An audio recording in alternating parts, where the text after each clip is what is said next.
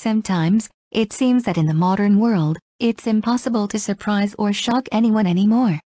However, the media is full of news that certain movies are banned in some countries because the authorities required it.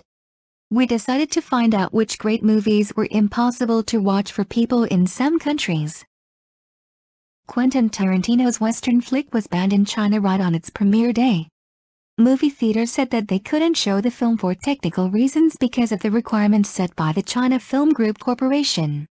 But it was probably less about the technical issues and more about the fact that Chinese censors were very concerned about Tarantino's films that often showed a lot of violence. Interestingly, the media had previously claimed that the director had prepared a special version of the film where the blood was less bright and also reduced the distance the slashes traveled.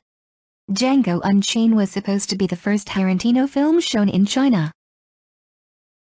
The movie Wonder Woman became one of the most successful films of the DC universe. However, viewers from some countries weren't able to enjoy it because Gal Gadot is from Israel. Just like all women in this country, she served in the military. This fact was taken very negatively in Lebanon, Tunisia, and Algeria.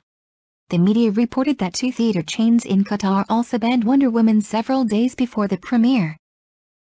The ironic blockbuster Kingsman, The Golden Circle was banned in Cambodia because it allegedly depicted the country as a safe place for criminals.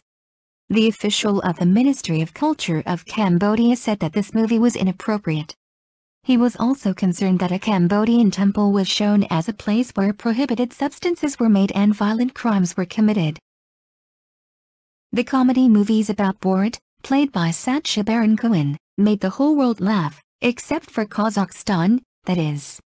In the film, the main character, a TV anchor from Kazakhstan whose name is Borat, goes to the US to report on a story about this country.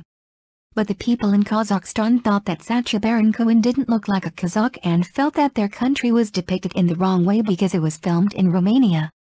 So, due to all this, the film was banned along with Cohen's personal website, but eventually, the Ministry of Tourism of Kazakhstan admitted that Borat increased the number of US tourists to Kazakhstan, so the ban was lifted. The famous horror film was also banned in some countries. At first, the film was banned in Germany because it was too violent, but a year later, the ban was lifted and it was shown in movie theaters. The iconic cyberpunk trilogy about machines that enslave humanity has a lot of references to different philosophical and religious ideas. The directors created the film to allow you to find new symbols and meanings. This was the problem the Egyptian censors saw when they banned The Matrix Reloaded on religious grounds. What is your opinion on the fact that some movies are banned? Do you think that in some cases it is okay, or should the viewers be free to decide what they like and what they don't?